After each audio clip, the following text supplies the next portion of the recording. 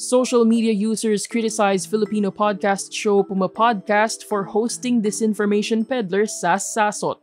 Sasot was a vocal supporter of former President Rodrigo Duterte and is known for amplifying lies against other politicians like Laila de Lima and Leni Robredo. Twitter user at NJY Tolentino says personalities like Sasot should be deplatformed. At JJ Ferro says Sasot helped to destroy those very same public spheres the show wishes to rebuild.